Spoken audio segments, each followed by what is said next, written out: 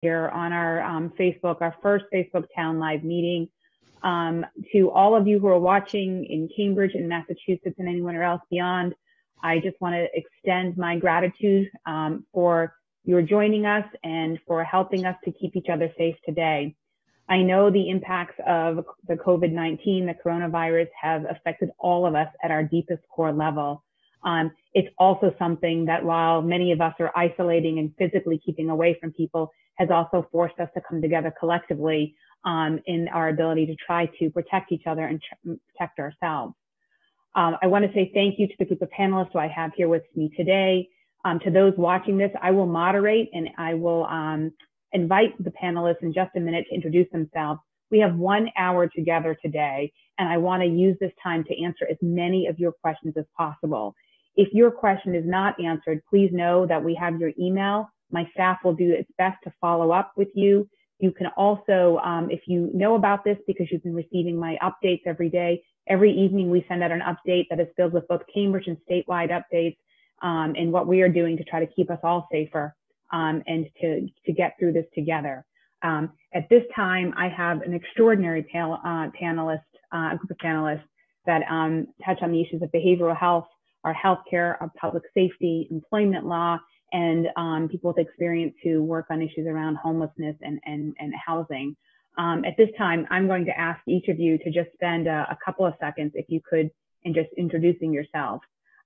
I will start with Dr. Assaad Sayah, who has been extraordinary leading the Cambridge Health Alliance as its CEO, but prior to that has spent many years really preparing, I think, his entire professional career for leading us through this as best we can. Thank you, Representative Decker, and thank you for putting us together in here today and for all the work that you're doing for the community at large and for healthcare in specific. My name is Assaad Sayah. I am the CEO for the Cambridge Health Alliance and the Commissioner of Public Health for the City of Cambridge. I am an emergency physician by training and have been practicing in emergency medicine for over 30 years. And my background is in disaster preparedness. So this is work that we've been doing for the last 30 years plus, moving throughout the disasters. But I can tell you, even with 30 years experience, I have not been through an event like this. So we're all learning today. Thank you, Dr. Sayah. I would like to ask at this point, Kelly Turley, the Director of the Mass Coalition for the Homeless, to please introduce herself. Oh, actually, I think Kelly is about to join us. I will quickly turn to Danna Mauch, who's President and CEO of the Massachusetts Association for Mental Health. Thank you, Representative, for having me today. I am with the Massachusetts Association for Mental Health, or a statewide public policy and legislative advocacy organization that works to advance access to care for people who need treatment, but also to promote mental health and well-being in the Commonwealth. I've spent over 40 years working in this field. I've had jobs ranging from working in the state hospital to the community to running different agencies. I served as state director of mental health for the state of Rhode Island and ran the divisions of mental health, substance abuse, and forensic medicine here in Massachusetts years back. And I'm very glad to be joining you today. Thank you. I'd like to also welcome Cambridge Commissioner Branville Bard, who also brings extraordinary experience, and couldn't be happier and more grateful that he is with us here now in Cambridge. Hi, everyone. My name is Branville Bard. I'm the Police Commissioner for the City of Cambridge. I've got about 28 years of experience, most of that experience coming up through the ranks of the Philadelphia Police Department, where I left as an inspector, and I was the chief of police for the Philadelphia Housing Authority for a couple of years before taking this post. And I'm nearly 3 years in here in the city of Cambridge. Thank you, Commissioner. I'd like to introduce a longtime friend and advocate who I've known as well, Monica Halas, who's joining us from Greater Boston Legal Services.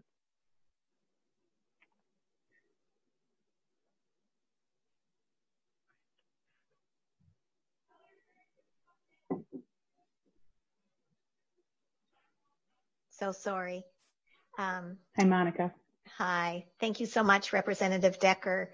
I'm a member of the huge Representative Decker fan club, And with my other hat on, I'm a consulting attorney at Greater Boston Legal Services. We provide free civil legal services to about a third of the state, including Cambridge, in a wide variety of areas, including housing, immigration, welfare, family,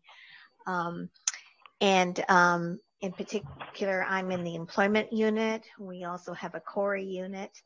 And my particular area is unemployment law, so happy to answer any questions about that. Thank you, Monica. And I believe soon we will be joined by Kelly Turley as well, and from the Mass Coalition for the Homeless. I also want to say a really special thank you to Susan, Sean, and Hong, and everybody at CCTV who is working to make sure that we can be connected at a time where it's more important than ever. So at this time, I will take the first question.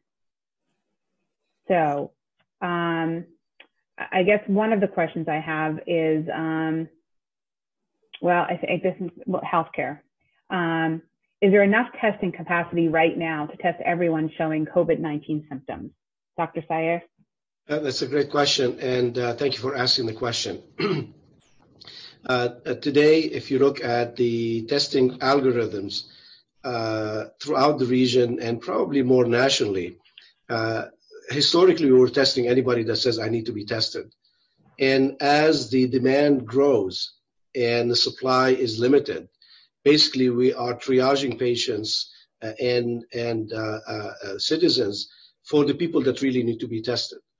And the way we're doing that is through a quick triage algorithm where somebody would call, and based on their risk factors and health condition and their symptoms, they will be asked either to stay home if they're healthy and they have minimum symptoms and they don't need to be tested. So by virtue of this, we're not testing most people, and that's the right thing to do from a clinical point of view. Or if they need to be tested and they're healthy enough that they don't require an evaluation, they are being tested, and that's pretty standard right now. We started this as the first organization to test in the region. If they require an evaluation and they're not very sick, they're sent to an area where they are evaluated and treated. And if they're sick, they're immediately asked either to call 911 or go to the nearest emergency department for an evaluation and treatment. So that's the long answer. The short answer is, if we follow this algorithm, we have enough tests. Danna Mauch, if you are currently seeking treatment for opioid use disorder, what are we doing so people can continue their treatment? So there are several things being done. The first is that the governor and Mass Health lifted all restrictions and have really eliminated a number of barriers to the use of remote care or telephonic care so that people can be in touch directly with their physicians and other treaters. If they're trying to get medication-assisted treatment to go along with counseling, SAMHSA, the Substance Abuse and Mental Health Services Administration, has also lifted rules that would have required in-person treatment and has expanded the panels that are available so that physicians can more readily prescribe these life-saving drugs for people who need them. The Division of BSAS, the Bureau of Substance and Addiction Services in Massachusetts, they have also been making changes in the administration of methadone in the Commonwealth to enable people to take home dosages and not have to be out daily, waiting in lines, picking up dosages and other things like that. And if people need more information, I'd be happy to get that to them. Thank you, Donna. And I know that you and I and a number of others continue to work on this issue as well. We do, Representative. For those who don't know, on this call, the Representative chairs the Mental Health, Substance Use, and Recovery Committee in the legislature. And we work as a community under her leadership to address these issues. Yep, and we are meeting several times throughout the week to continue this. I guess there's a question here that I will ask first Commissioner Bard to answer, and then Kelly Turley could also take an answer. So first, the question is, when will the emergency homeless shelter in Cambridge open up in Cambridge, and who will it serve? So maybe both you, Commissioner, and Dr. Sayah can respond to that. With the follow-up question will be, what are we doing to ensure that individuals who are experiencing homeless throughout the state are also going to get the care that they need? Commissioner? Thanks, Representative Decker. So we expect that the shelter will be open as early as next week, in the next few days, as early as next week. It'll serve 3 distinct populations, and I'll let Dr. Sayah elaborate, but it'll serve those needing quarantine space, those needing isolation space, and then it'll serve as a general shelter with sleeping capacity and daytime services programming available for 100 or so individuals. So those 3 unique spaces. Thank you. Thank you, Commissioner. And just to elaborate briefly, we all know that the needs are different for all 3 populations. And the idea in here is not to mix all 3 populations, because we don't want to make the healthy sick and the sick sicker, and the unknown either mixed with the healthy or with the sick. And this is the same protocol that we follow for clinically in the hospital and out in the community. And our homeless are just as important as everybody else. And we want to make sure that we provide them with the same services at the same level, with the same care that's provided to everybody else. And by virtue of this, we are fortunate at the City of Cambridge to have the support and the resources and the alignment among all stakeholders to be able to create an environment that is conducive to providing care at that level. And as Commissioner said, we do have an area for the folks that are quarantined until such time we know with a high level of certainty whether they are positive or negative. And if they're COVID positive, obviously if they don't need hospitalization, they will join the other COVID positive that are in their own area. And if they're negative, they go back to the general population. But that area, I just want to emphasize that we are not providing clinical care in that area. If patients are sick, they are transported to the hospital, and that we're caring for them at the hospital like everybody else. Thank you. Kelly, what is it looking like at the state level? Thanks for having me. Sorry for the technical difficulties. Okay. So we know that there are municipal efforts going on in several communities around the state, but honestly, we're lacking a sense of urgency, it seems, at the state level to really create rapidly enough spaces for people to isolate, quarantine, and to practice social distancing. There have been efforts to create those spaces for unaccompanied adults in some cities, but we really haven't heard anything from state officials in the Baker administration around how we're going to bring these resources online into scale for families with children experiencing homelessness and unaccompanied youth. We have been trying to engage in conversations with the Department of Housing and Community Development that oversees the shelter system and others. And not that they're not working on it, but we haven't seen any progress. We know that just until a few years ago, the state had almost 2,000 families staying in hotels and motels that were being used as overflow spaces when the shelter capacity was full. Right now, there are only about 13 families statewide that are in hotels that are being used for shelter. And we need to bring that type of capacity online right now so that families who are in shelters, over 3,500 families in shelter now, aren't in overcrowded congregate situations where once the virus is introduced, it could be spread. And, we fear that it's already spreading now. So we really feel that there is a sense of urgency, and we want to see the state take more concrete action instead of waiting for families and individuals to contract COVID-19. Thank you, Kelly. I know that I was on a call last week with Secretary Sutters, who is now leading the Command Incident Center for the governor, and who also comes from, as our Secretary of Health and Human Services, who acknowledged that they're working on this issue and they're working on a state plan. And I know that they are individually reaching out when they get a call from a shelter around the state. What we still need is DHC to really meet the urgency of this and have a plan that is more transparent and shows communities how they quickly can do what communities like Cambridge and Boston are doing. Thank you for all your leadership. also, at this point, I'd like to ask, we have a question here that if you're an independent contractor, are you eligible for unemployment insurance? Because if you go to the state website, it currently says you're not eligible. Monica?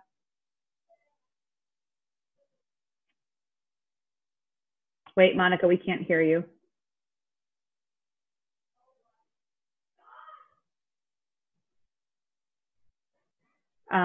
Monica, we can't hear you. Do we need to come back to Monica? Okay. Monica, we can't hear you, but I think they're gonna work on that. So we're gonna come back to you. I would say another question is how are we continuing behavioral health services to people who need them and making them more accessible when so much of our behavioral health care does not include social distancing? It's sort of the antithesis of that. Donna, can you maybe give us a range of what families are doing and also a range of what the different kinds of behavioral health needs that people are needing and different approaches to responding to? I can, yes. Well, you know, this is a time of great uncertainty and people are experiencing tremendous stress. And I just want to acknowledge that even for people who didn't have an identifiable condition before this, there are people who are experiencing anxiety, and some because of social isolation and loneliness, depression, and other risks. And there are services and supports available to people, informational things. Increasingly, providers are taking services online and posting information. Massachusetts launched something called Network of Care Massachusetts 10 days ago that provides online access to information about more than 5,000 different behavioral health and related social services in the Commonwealth, as well as a 30,000 item library that people can access if they want to learn more about these conditions. For people who already have these conditions and are in treatment, things have changed on the ground because of social distancing. And people are more dependent now on being able to talk to their clinicians by telephone. The good news is that, as I said earlier, the changes in the regulations and the executive orders allow payment for services that are delivered by telephone, not just on a web type platform that we're using today or a secure audiovisual platform. And it removes barriers for prior authorization of those services. There are provisions for writing emergency prescriptions for people who may be worried about running out of their medication. And through your primary care practitioner or your specialty practitioner, whether that be an addiction medicine specialist or a psychiatrist. We're also working to increase that workforce. The legislature is working and the governor's office is working to change practice regulations so more people can participate in providing this care. Physicians who'd retired, for example, could come back into practice easily. Nurses could practice at what people call the top of their license. So now, that said, we have a lot of people who are in congregate care, people who live in group living environments where they have staff supports around them, people who are among the homeless population who have mental health and substance use conditions. And for them, they're not often living in situations where they can socially distance easily.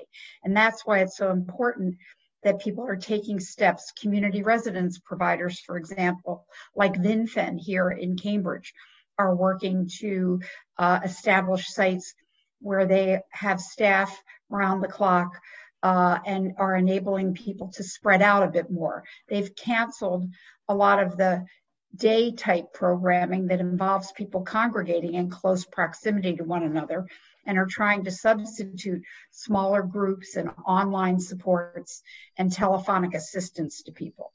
But I think we're still trying to figure this out to some degree. And we're fortunate to have leaders who have really good values and intentions and are working hard to solve these things, whether that's at the community level or among the providers or at the state level.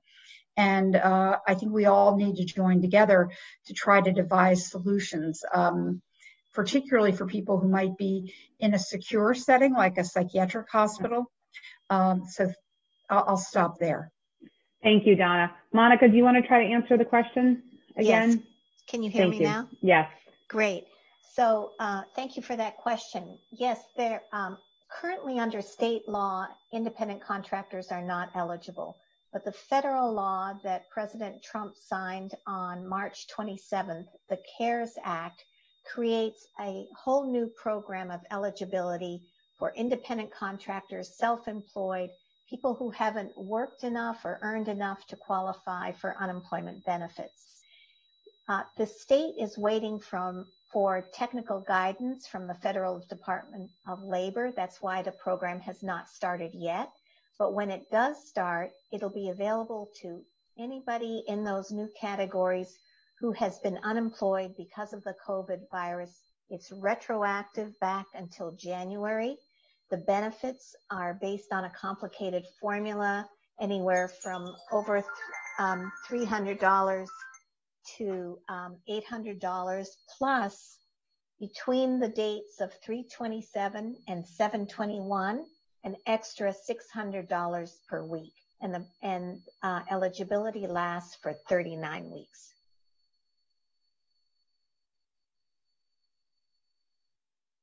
The next question I have is that people are concerned about who is identified as an essential worker in Cambridge, and the question seems to be particularly focused on people who are doing food and delivery businesses.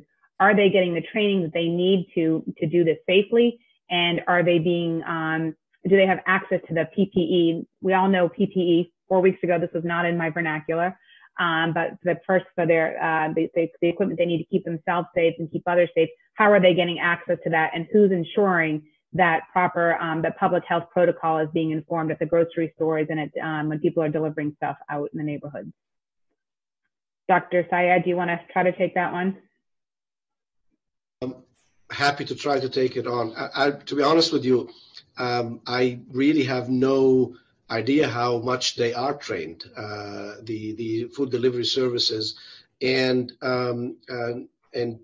the training is very simple.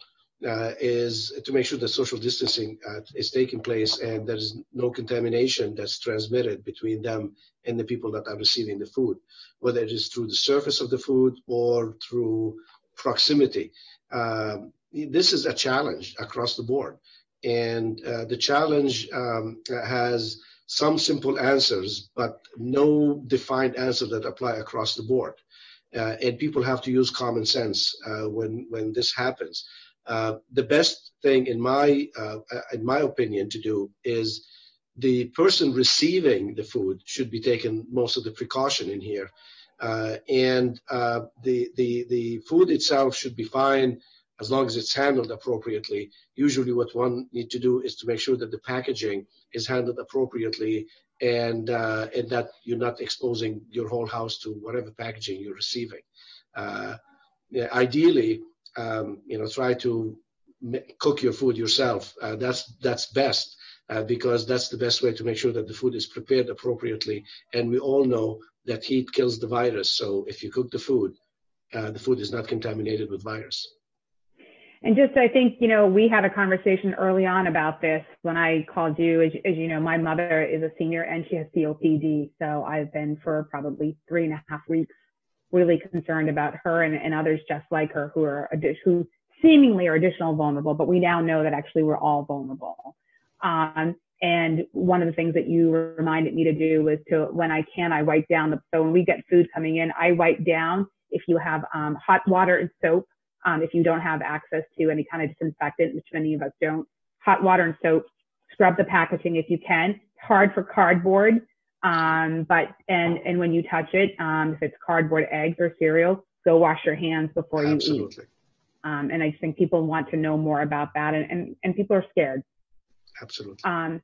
I would ask, Commissioner, people are wanting to know more about what are we doing to see? I think we've all seen pictures around the state of walkers and joggers who are not keeping really 6 feet apart. And it's also hard for people who are on sidewalks who are passing. I still think we're learning how to choreograph what physical distancing is and whose responsibility it is to move. I know personally we just move, but could you speak to, is there anything happening specifically in Cambridge to do that? And are you hearing from your colleagues around the state around how to help? And I know this is a tricky issue for enforcement as well. It's not just a law enforcement, police, public safety issue, it's a public health issue, but.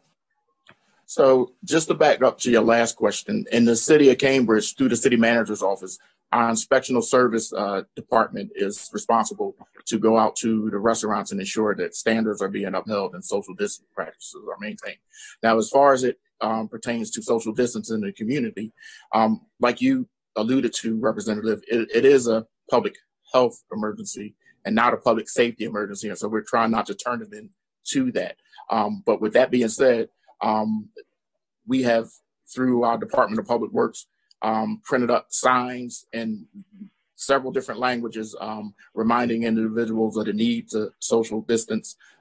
We are assisting at the police department is assisting by going to all of our green spaces in our parks and reminding individuals of the need to the social distancing principles. So once again, we're trying not to turn it into a public safety issue and just reminding everyone of the public health benefits of social distancing. So far, folks are taking that gentle nudge, and we've been fine and haven't had any protracted issues. Thank you.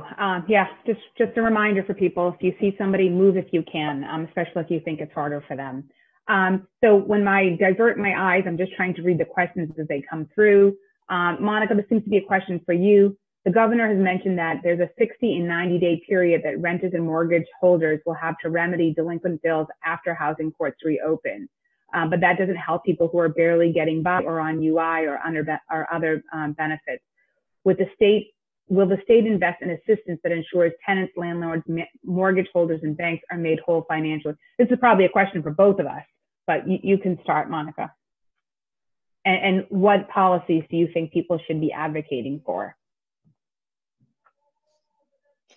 So I'm afraid I'm going to have to get back to you on that. I am not a housing lawyer, and I know that there's an effort to have a much more expanded piece of legislation that has currently come out of the Senate to deal with those kind of issues, but I'd have to get back to you to supply the correct answer. Yeah, I mean, I would say that I've been talking to the House Chair, Kevin Honan, who has filed a bill to address some of this as well.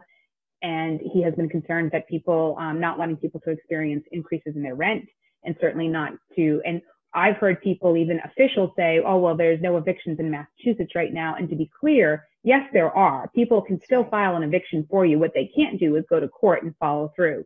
So really, the reason why we need this by either executive order or legislative order is so that people actually can't file evictions, so that will hurt people once the courts actually open up again. But there's certainly more that we need to do. I don't know if there's anything you wanted to add to that, Kelly. Sure, thank you. And I was asked to also introduce myself. My name is Kelly Turley. I'm the Associate Director of the Massachusetts Coalition for the Homeless. We do statewide direct service and advocacy work. And one of the programs that we helped to start back in 2005 and continue to help grow with the leadership of Rep. Decker is a program called Residential Assistance for Families in Transition, RAFT. And that's a program that currently provides funds for households to pay for back rent, back utility bills, startup costs to move into a new apartment. And we've been working to try to expand that program right now, given the current pandemic. Mass Housing has contributed an extra $5 million into a specific fund to help households impacted by COVID-19 economic downturn or physical health issues. But we really know that we're going to need a much bigger investment than that to make sure that tenants can continue to pay their rent and that low-income homeowners can pay their mortgages. And so we're asking the legislature to invest $50 million in new funding in the RAFT program. It may not come all at once, but making sure that if there are continued eviction and foreclosure moratoria, that there are funds on the other side to help people pay back what's due. Thank you, Kelly. A couple of other questions that have come through right now. I have somebody asking if landscapers and gardeners could be considered as essential as it's planting time. I guess that I'll respond and just to say that I think what's important right now with this shelter-in-place advisory is that we're really trying to keep people off the streets. And so I've had conversations with people in our own community who are in this field. And if there's a tree that poses a public safety issue, I know that an arborist can come out and address that right now. But as long as we are in this state, and just to remind people, and Dr. Sayah, maybe you want to chime in on this. I think that these last 2 to 3 weeks have been really challenging on people, not because 2 or 3 weeks feels like an impossible amount of time to stay home, but because we don't know what the unforeseeable future is. And I think before we start talking about releasing and opening up who might be considered essential, to remind people, and it's a very pragmatic way, we have not entered the eye of the storm yet. And so right now is not the time to allow more people to become part of the essential staff if they're not about helping to keep people alive. Maybe you want to add to that. Absolutely. And a lot of, if you go down the list, there are a lot of people that could be considered important. But the criteria for somebody to be considered essential is, are these services absolutely critical for the continuity and the supply for people that can, and making them make sure that they're fed and they can get transportation and the absolute essentials as they are being asked to stay home. And you could add a lot of exceptions to the list. Unfortunately, it's hard to do. And the shorter that list is, the better we are. We want to make sure that the probability of people being close to each other is minimized, because this is one way of transmitting this virus. And the more we can practice social distancing, the higher the likelihood that we can get the situation under control. I mean, there are two ways for this to eventually, that's going to go away. Either a whole lot of people are going to be infected and a whole lot of people will be immune and a whole lot of people will die, or much fewer people can be infected and we can get this virus, this under control by social distancing, so it's not transmitted from one person to another, and we can get over this. And the choice is hard. We can go choice number one and have everybody go about their business, but that's a difficult choice. And if we go in that direction, remember, there's going to be thousands of people that will be sick all at the same time and require all care at the same time. And we have no capability and capacity in the healthcare environment to care for all these people at the same time. I just hope that we never get to a point where we have to practice rationing because we have no ability to care for everybody at the same time. So I implore everybody for that purpose to help us manage this absolutely unprecedented situation by practicing social distancing, and help us manage this situation through option two, not through, everybody gets infected. Yeah, and I think your point is really also important to not overlook. This is about keeping us safe, but quite honestly, it's also about keeping our frontline healthcare workers safe, and trying to really slow that surge. And just I think for me, one of my takeaways will forever be the fact that our hospital has asked community members and given them the pattern to make masks. Like that is where we're at. And hopefully that will continue to change and people will get the PPE they need. But this is also about really not overwhelming our healthcare system at once. Thank you. Monica, did you want to chime in here? Can you hear me? Yes.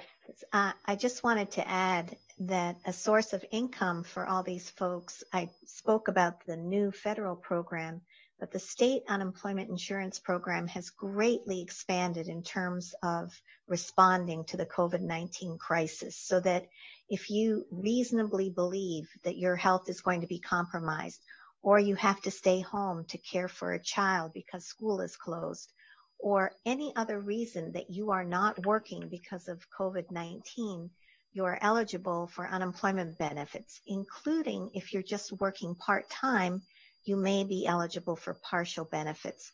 So I would encourage folks to apply now, because we also have this limited opportunity for folks to get an extra $600 a week while on unemployment benefits. Thank you, Monica. Another question has come up. They talked about the CHA website says if you're feeling symptoms, you should contact your primary care doctor. And this is an issue that's come up in conversations I've had across the state. Not everybody has a primary care doctor. So who do they reach out to if they don't have a primary care doctor but are concerned about having symptoms? It's also a very good question. You can call the main line of the hospital, 617-665-1000, and you'll be transferred to our nurse triage program. It's not only there for our own patients, but also for the community.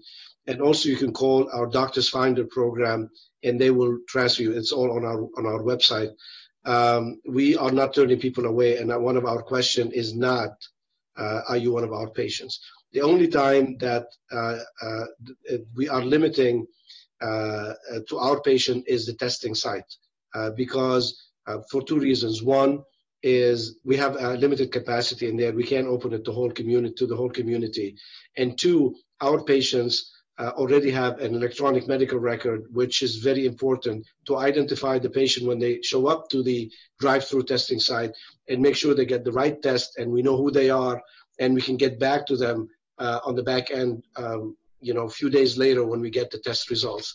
That's the only place where we limit the conversation to our own patients. But regarding the triage or the emergency department, there's enough information, and we're happy to provide any information to anybody in the community. Thank you.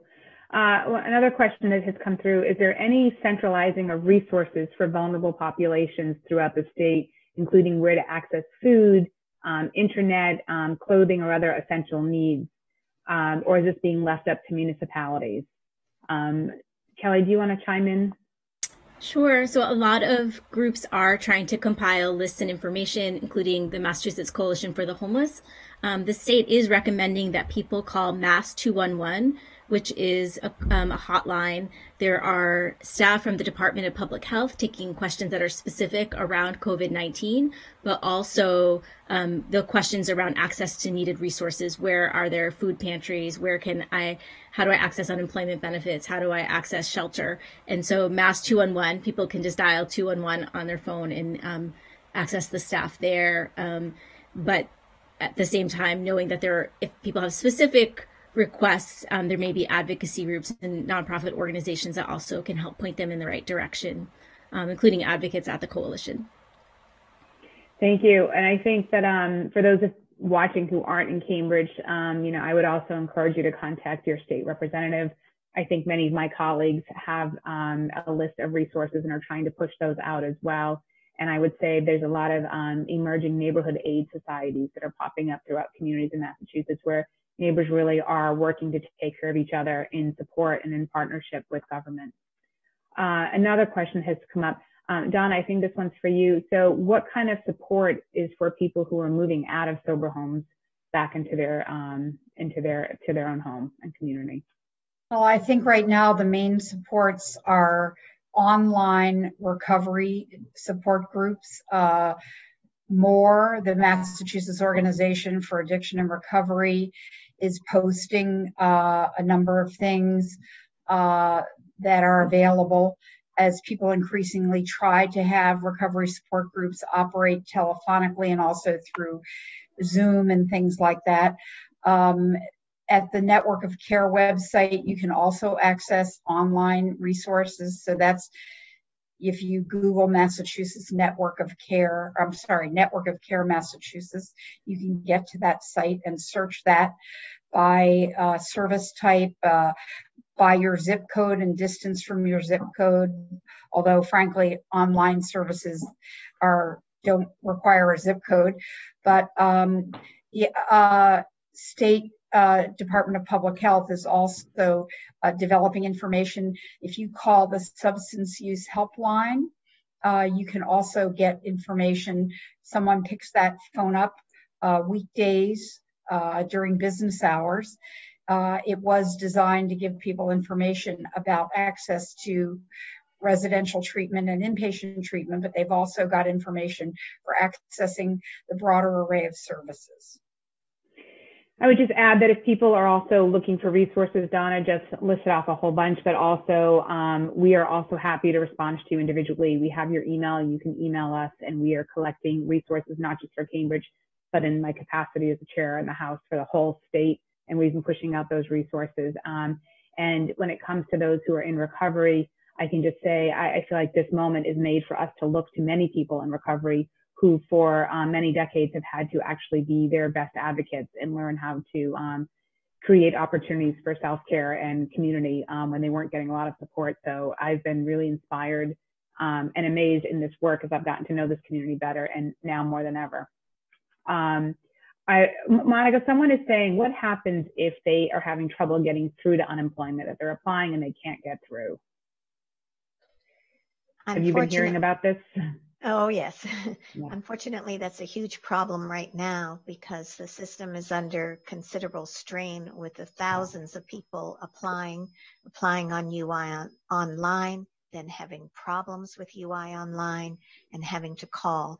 There is right on the first page of the unemployment agency website, which is mass.gov/DUA for Department of Unemployment Assistance, a form you can fill out with the particular problem you're having getting through, and you will get a call back. In addition, I wanted to add that legal services around the state is compiling information on every program, such as food stamps, unemployment, health, etc., and you can access that very easily on masslegalhelp.org. Thank you, Monica. Commissioner, if people call 211, are the operators also able to connect people for emergency medical needs? In any emergency situation, I would ask individuals to call 911. It's the quickest, safest, fastest way that we'll be able to get you help. Obviously, from any one of any of the calls that come into our emergency communication center can be redirected through 911. But the best way is to always call 911. And we do have text, the 911 now capabilities here in Cambridge. So, but the quickest way is always just to go straight to 911. Thank you. Kelly, if somebody receives a rent increase right now, or is being told that they need to sign a renewal lease with a significant rent increase, what is your advice for them right now? I'm sure you're getting these calls as we are. Right. So we're waiting for the state to enact statewide regulations and prohibitions on these types of rent increases. But in the face of that, encourage people to reach out to groups like the Coalition for the Homeless, housing advocacy groups, legal services, to make sure that they're, if at all possible, be paired with an advocate. Oftentimes, landlords may not carry out the same actions if they know somebody else is backing up the tenant. And so wanting to provide that additional accompaniment and support for them at this time. But hopefully there will be statewide action to prohibit these unconscionable rent increases during a pandemic. Thank you. I'm getting a question, somebody right now asking how they can continue helping making masks for the Cambridge Health Alliance. I just say we have a pattern. And Dr. Sayah, can you also be clear that these are not masks that are being used by doctors? So I think there's been some confusion about why are we being asked to make masks, who's using them, and if they're not an N95 material. Yes, and the barrier is very important across the board. We're not using those fabric masks when we perform surgery and when we perform procedure on patients. But there are opportunities to provide those masks for our employees that have less patient-facing opportunities. There's a lot of people that have worked in maintenance, housekeeping, etc., that are absolutely critical to the functioning of the organization and the care that we provide to our patients, but they're not providing procedures or direct care or touching the patient directly. We need to protect our folks, and this is one way to make sure that our folks remain healthy. Thank you. We have the pattern and we will send it out again to those who want us to. The next question looks like it's for me. So can I share any insights to what the budget process looks like in the House of Representatives and the legislature? I can share a little bit. I was just on the call with Speaker DeLeo and my colleagues yesterday and Chairman Aaron Michael, and we are continuing to, Chairman Aaron Michael is continuing to take meetings with legislators, and we are going over our budget priorities. I will tell you, the question is, what can we do? What would you suggest to people who want to advocate on non-COVID-19 issues? I'm just going to be really honest that that's hard. People should continue to advocate on any issue they care deeply about. The hope here is that our life will go on once we really weather through this storm. We don't know what that looks like. I don't think any of us know what that looks like right now. And all of our attention, my attention, I can tell you, is through the lenses of COVID-19. There's a number of pieces of legislation that I care deeply about that I'm keeping my eyes on. So I'm watching to make sure that they're not, I'm not missing any of the deadlines where they're still sitting in committee. And we've been able to get some extensions on some of those deadlines. But the budget is going, we're going to be billions behind for what we need. That number is continuing to be looked at because we actually haven't, we don't know what that number looks like right now. I will just say that. We're making projections, but because we still don't know what the total impact and the devastation of loss of life and the effort to save life and all the impacts that are financial, emotional, our security in ways that we've never, ever, the way many people's security has every day been threatened this way.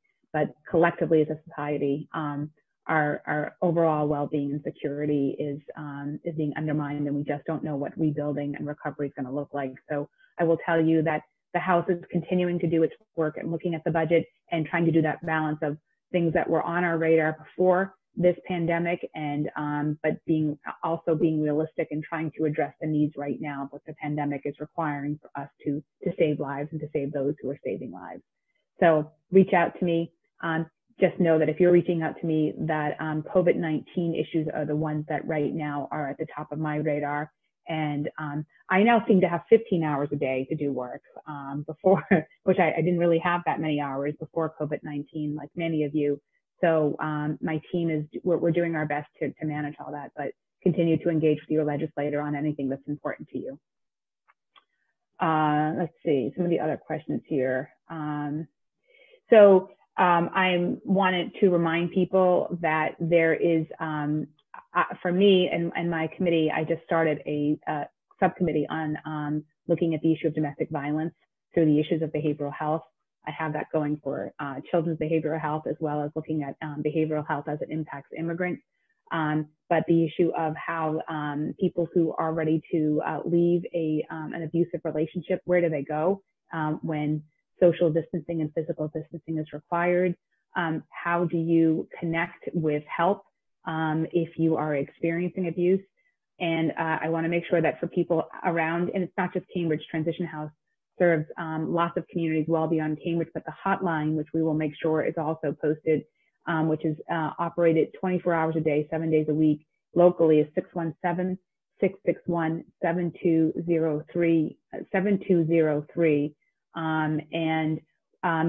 Just before this call, we were emailing a group of us who are forming the subcommittee to look at what other countries have been doing to address the issue of domestic violence in a pandemic. And I know we have statewide coalitions that are also meeting and talking about this. Commissioner Bard, is there anything specific that you're seeing around the issue of domestic violence that you would want to comment on now as well? Yeah, well, we are preparing for the likelihood that we'll see calls of domestic violence nature increase. So we have heightened awareness for that. Our domestic violence response teams are remaining vigilant, making sure that they follow up on any call that may have a domestic violence nexus, so that we can put those individuals in contact with the resources of the region. We understand that individuals may in fact be trapped with their abusers because of this quarantine, isolation, shelter in place order advisory. And so we're being hyper vigilant and sensitive to any call that has a potential nexus to domestic violence. I know an important piece right now that there are some organizations, Casa Myrna, I know is doing incredible work right now, as well as others, on trying to identify quickly communities where they can identify fully furnished apartments, so that if somebody has the opportunity to leave their abuser, that a shelter-in-place order is not going to be the obstacle to doing that. And I'll just say to the person who asked that question, one of the things I charged my colleagues who are on the subcommittee with me under the Behavioral Health Task Force is to say, part of our job is to help empower our colleagues throughout the legislature to start looking at how local communities are doing it, and are local communities empowered with enough resources to meet those needs. And so we will be talking more about that as well. And just to thank you. Another question that just came up is, what's being done to provide mental health support for first responders and healthcare professionals? I think Dr. Sayah, Danna Mauch, and then Commissioner Bard all could probably chime in on this. And we have 10 minutes. So I will say, if we could do the three of you in less than 4 minutes, that would be great. This is a great question. And right now we're in the midst of a difficult situation. And I can tell you, anybody that's in this business is all adrenaline 24/7. The time that people feel the need for such support is usually during recovery time, is when the event goes away and the adrenaline subsides, and people feel spent and emotionally drained. And usually during this time is when we need that tremendous support. Now, in an event that's prolonged like this, we're going to need to do this a lot quicker. And within the organization, we're working with the Cambridge Health Alliance. We're working with our psychiatry department and with our mindfulness department, and with a lot of work that we've done with supporting our staff, supporting the community, and mostly our staff these days, including first responders in the city and towns that we serve, to make sure that we have access in time and 24/7 available. Now, obviously, all this work is done virtual, and we will be tested to make sure that virtual support is as well as face-to-face. Historically, all that's done with face-to-face, and we all know the value of having somebody looking you in the eye face-to-face and getting that emotional support. But we're going to do our best in this during this time, and we're making sure that not only we're paying attention to physical health, but also we're paying attention to a lot of psychological and mental health for our staff, because not only they're stressed at work, but they're also stressed at home. While doing this work, their mind is also with their families, with their kids, with their spouses, make sure that they're safe, and also making sure that they're not bringing something back home from work. So these are difficult times across the board. And before we end, I just want to send a salute to our folks. So I'll get that opportunity downstream. Thank you. Danna, do you have anything to add to this? Yeah, I would just briefly add that I agree with Dr. Sayah that we are talking about something that's going to arise for people as we're in the recovery mode. There are a group of us who are working on developing both a network of information that people can access readily, and physicians and clinicians who are willing to provide treatment to individuals who are first responders who've not been in care before or had a professional relationship established before. And there will be more coming on that shortly. Thank you, Danna. Commissioner Bard? So for us, officer safety and wellness is something that we pay critical attention to at all times. We have a robust resiliency program with the department. We keep our finger on the pulse of morale. By all accounts, our officers are rising above these challenging times. It's a tough environment, but they are there to support each other. And, I applaud their selfless efforts. So, but for us, officer safety and wellness is something that we can't lose focus on. If you recall or were paying attention to the news in 2019, first responders were plagued, particularly police officers, with a rash of suicides. So officer safety and well-being and mental well-being is something that we, make a core part of our function, and we pay the utmost attention to the mental health of our officers. Thank you, Commissioner. Before we wrap this up, I would ask Monica or Kelly, is there anything else that you want to make sure people are hearing from you?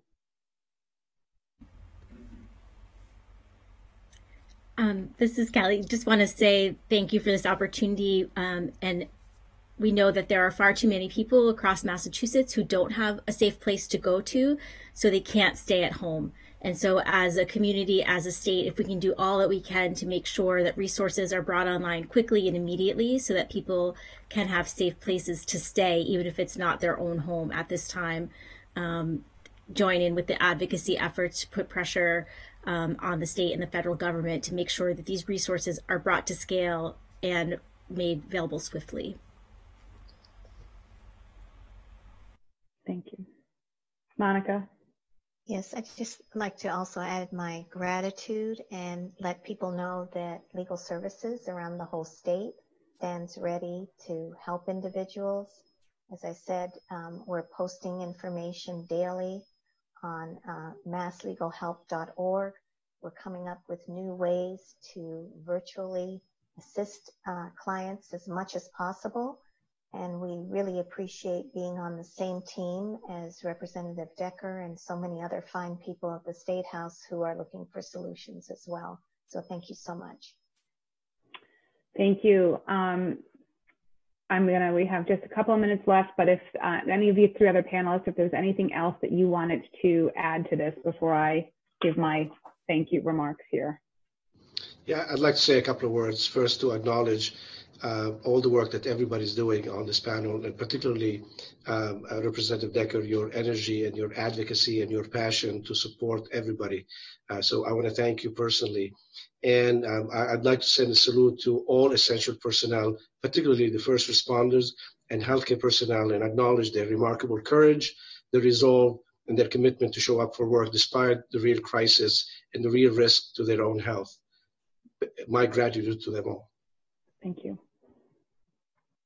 Commissioner Bard, anything you want to say? Yeah, I also like to thank you, Representative Decker, for putting this panel together. And also, I'd just like to end with, if you are a victim of domestic violence or think you might be, get word to us. Call 911, text us, call our non-emergency number, 617-349-9300. Get word to us and we'll come get you. Danna?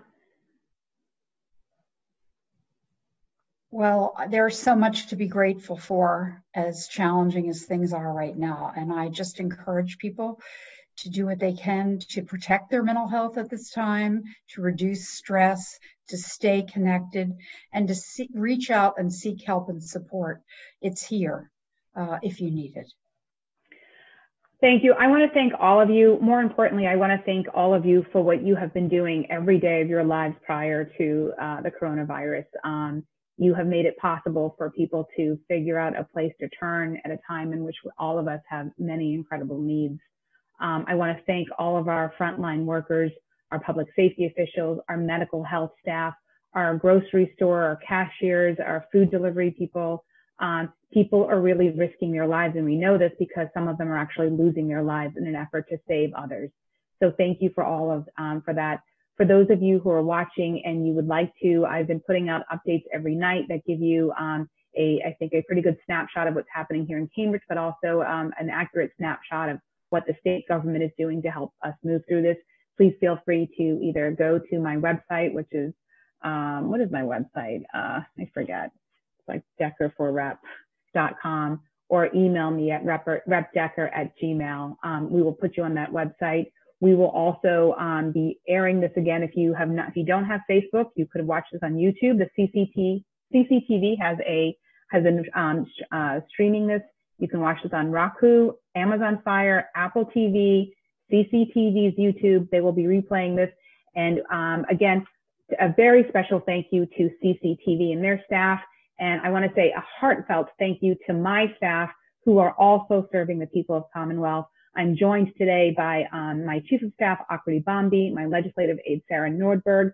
I also have committee staff, Ryan Maganelli, who's part of this. I have incredible young people who are working really hard as well, all day, all night, to help make sure that we can provide you all of the information you need. I would encourage all of us at this time to continue to be kind, to be respectful, to be factual, and to continue to reach out. Help us here. We're in this together. I believe that if there's any state that can do this, regardless of those of you of who is leading, we are a community of people that drives our leaders, and we have a history of doing that. And we have a community of advocates and activists who drive our leaders to do the right thing. And I believe that we're in the middle of doing that. This is going to get sadder and harder as we move through this, but we're doing everything we can. And if you think there's something more that we need to do, or you personally are experiencing something, please do not reach out to me, or if I'm not your state rep, reach out to your state rep, but feel free to reach out to me. I think elected officials now more than ever feel the gravity and the incredible responsibility of what it means to be elected by you to serve you in this very moment in time. I want to say at this time, this is the conclusion. I will be back. My hope is to do this once a week with you and bring a variety of people. I think it's really important that you are having the opportunity to ask as many questions as you possibly can, and that my job is to answer those. And when I can't, bring other people who can. And when I don't have an answer, that means that we need to go look for an answer. And I get that from you, the people who really are powering our community. I love you all. I'm sending you a virtual hug to my panelists. I can't thank you enough. I know you have important work to do, and my heart is full of gratitude that you took time out today to be here with me and to the people who are watching this. Thank you. Stay safe. Yes, you too. Stay safe and be as well as you can be. Goodbye.